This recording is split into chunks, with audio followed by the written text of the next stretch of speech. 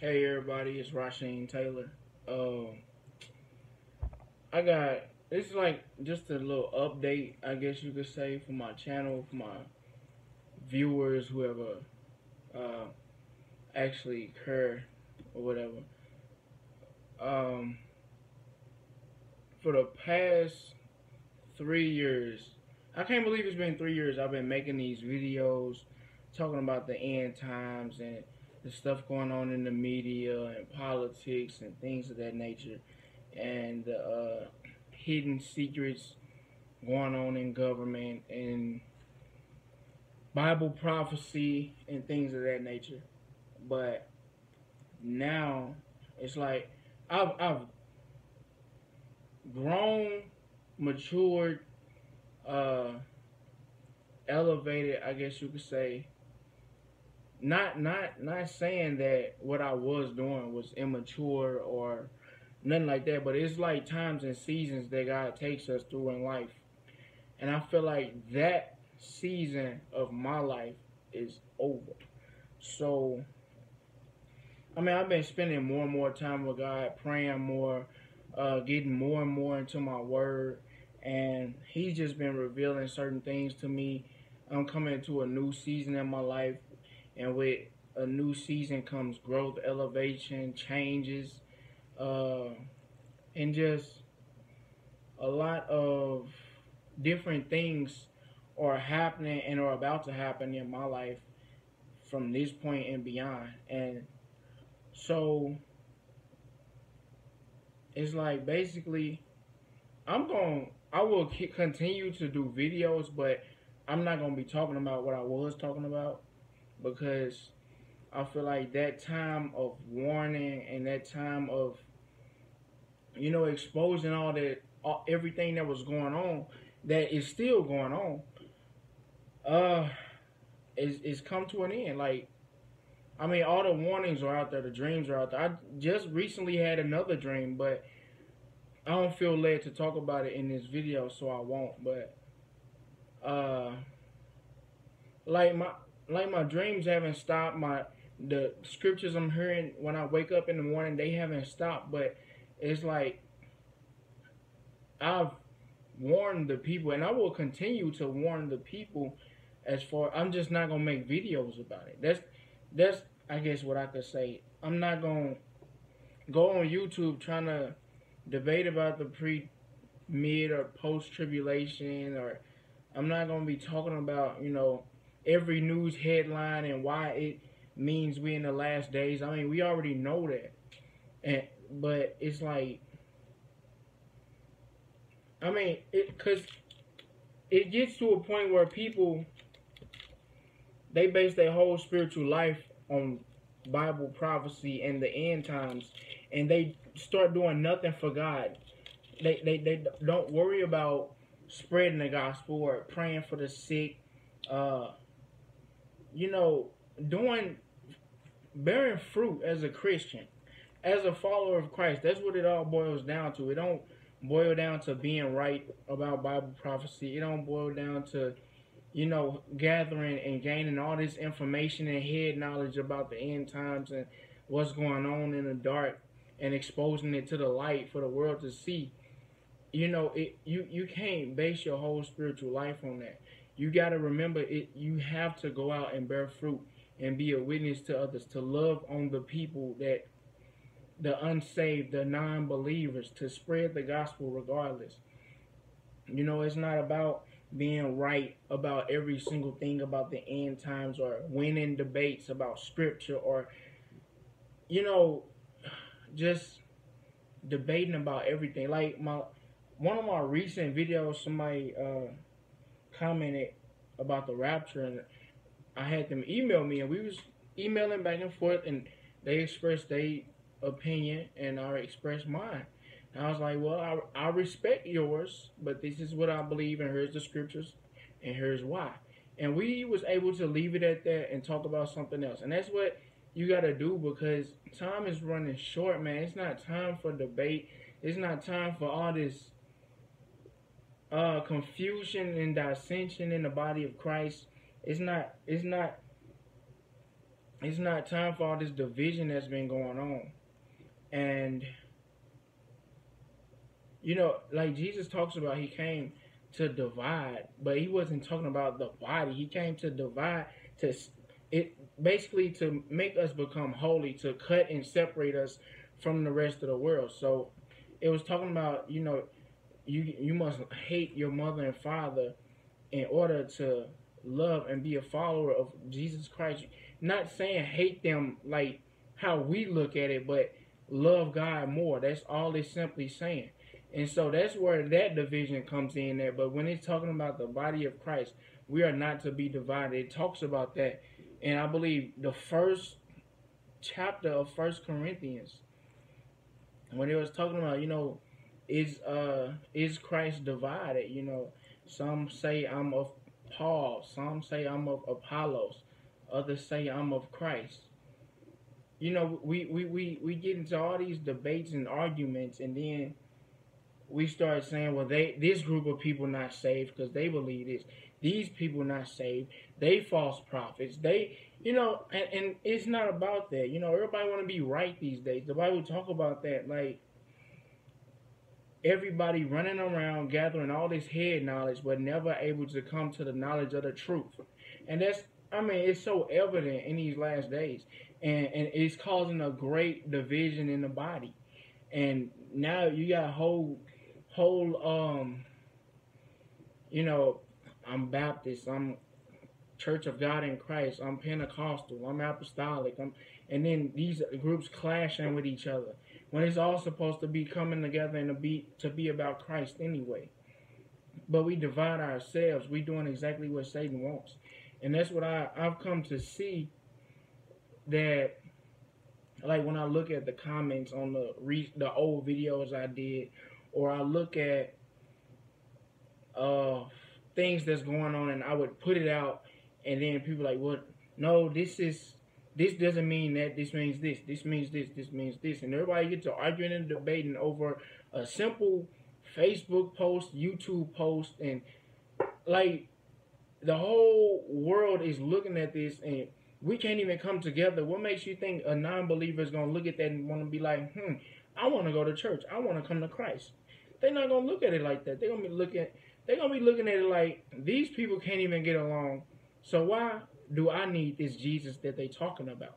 So my main focal point is spreading the gospel, bringing others to Christ, loving on other people, spreading the word physically and not just online on the internet, because God don't care about your little Facebook scripture that you post every day, or your tweets, or your countless millions of videos that get viewers and things like that. He cares about, who are you offline?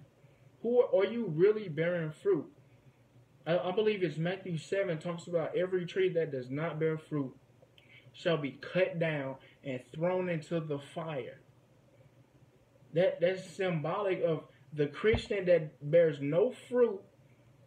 On that day of judgment, you will be thrown into the fire. You can't have this thinking of, I believed and I went through this whole ceremony, so I'm saved, and I'm saved forever. I'm good now.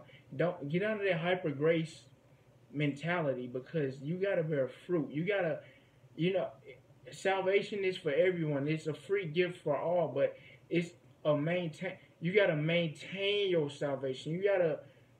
It's not a works based as far as receiving it, but you gotta maintain it day by day. You gotta wake up and die daily to your flesh. I began praying, and I wanted to spend more and more time with God. And I promise you, every single day, God wakes me up between 4 and 4:30, and I spend an hour with God.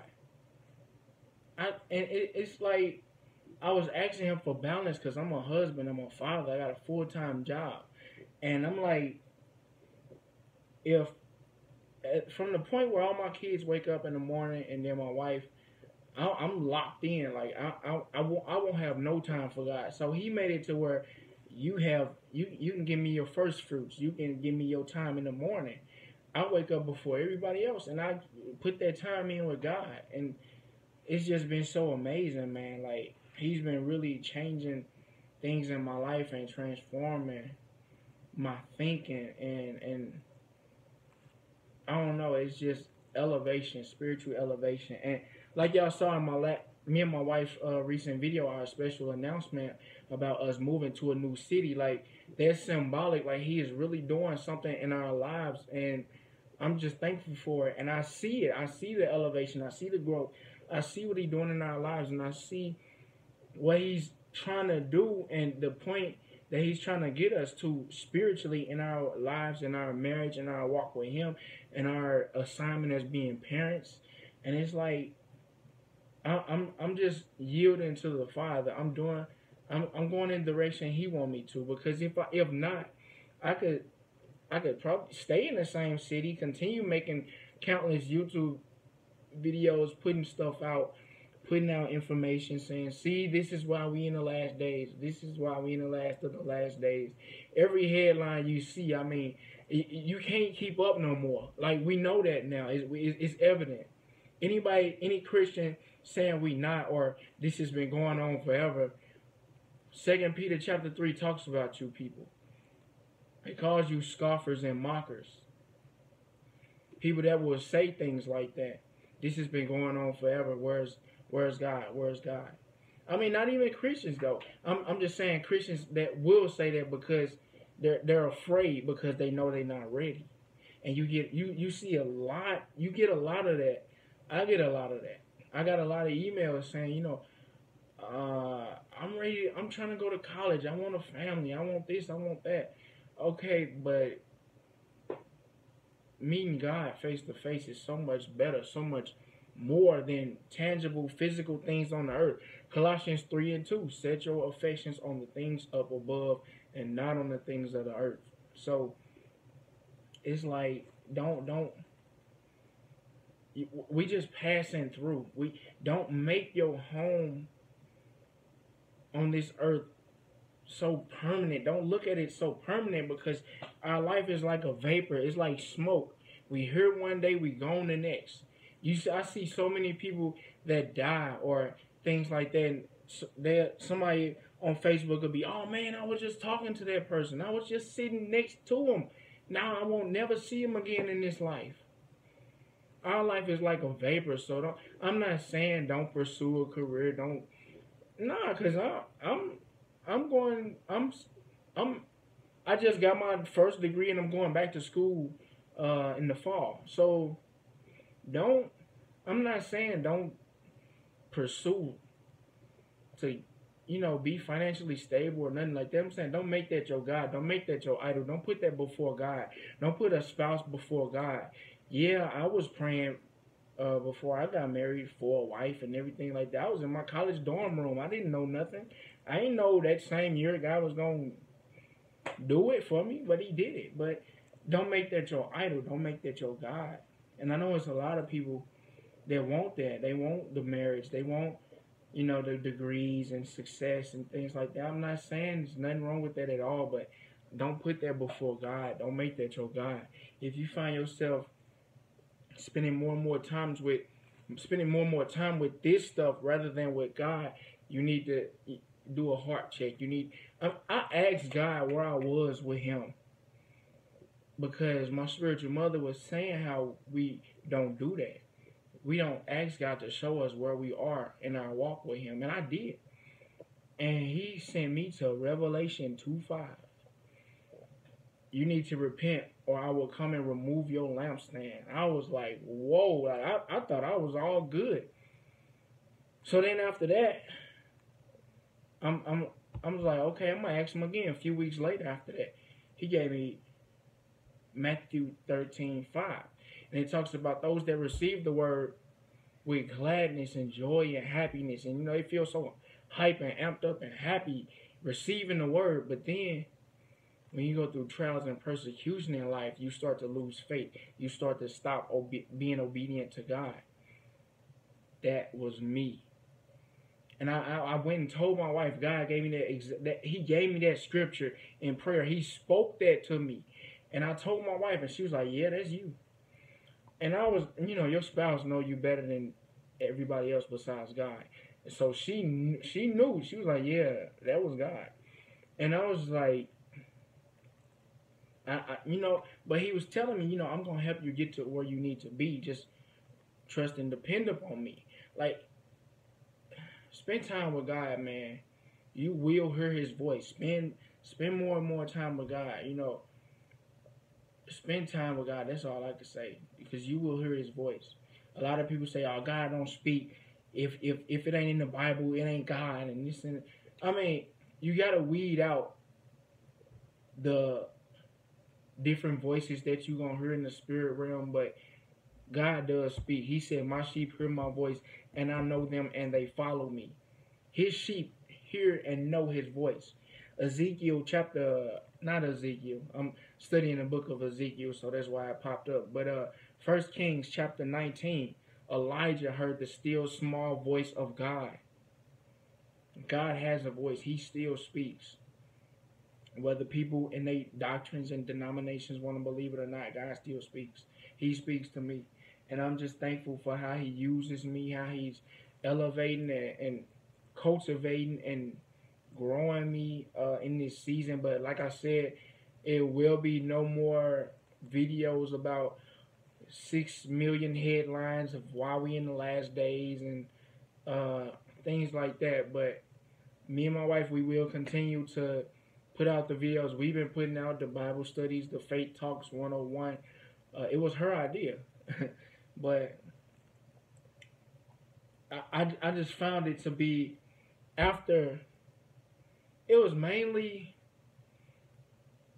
around 2015 and then up to this past election, I saw people, like, my videos was jumping, like, as far as views, and then it'll die down. Or some crisis will be going on and I'll be talking about it, or I titled a video about what I'm talking about, and then the views will go up, and then I start talking about the things of God, and they'll go back down. So I'm like, I don't want no kind of glory or notoriety for talking about certain stuff, but then when it comes to God, don't nobody want to hear it. So I'm strictly focusing on talking about the things of God. If God gives me some, or a dream, and I accidentally, the Holy Spirit leads me to speak on it in a future video with my wife, I will. But right now, that won't be the main focus of my videos. We're going to be talking about God, His Word, and Bible studying. And if you like it, you agree with it, cool, thank you, I appreciate it. If you choose to go and watch somebody else because this ain't what you're looking for, cool, I appreciate it. God bless you. And I thank you all for watching this video. Pray for me and my wife and my family. We're going through so many changes, man. Like, it's unbelievable. Like, it's happening so fast. Like, it was just May 1st, and then my son's birthday hit May 15th. He's 1 year old already. And now it's June 3rd. Like, time is really flying. But our move will be, like we said in our last video, late July, August, sometime around in there. So just be praying for us the moving situation. Pray, just keep us up in prayer. We really appreciate it. Everybody needs somebody praying for them, man. And my mother, she recently reached out to me to have me pray for somebody, and I started adding them on my prayer list in the morning time, and God showed me something about that person today, and I was crying. Like, everybody needs somebody praying for them, man. Just remember that. Keep that in mind. God bless y'all. Thank you for watching. Appreciate it. Watch and subscribe to my wife, Keke Taylor, Keekee Taylor. She always saying I'll never shout her out. So go watch and subscribe to her too. God bless. Thanks.